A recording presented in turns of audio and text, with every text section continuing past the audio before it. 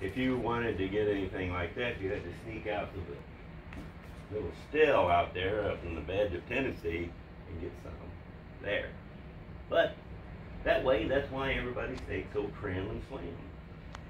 Is that they had to run up to Tennessee to get a little bit of that feel-good juice for the Halloween party. Another thing that they would do is that in the good old days is that they kept the hooting and hollering down to a low level. And that made for a peaceable assembly. And you know, the president, I like peaceable assemblies.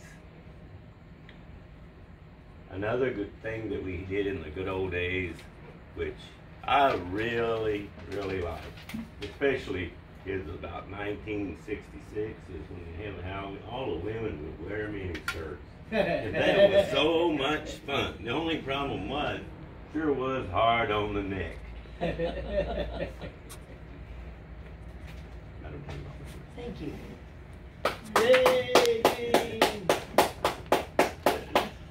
Monty, stand up and choose a number other than 6 between 1 and 13. Lucky 13. Oh, good. You are the smallest piece of candy in a large pumpkin candy bar. The bowl contains enough candy for at least a couple of dozen kids.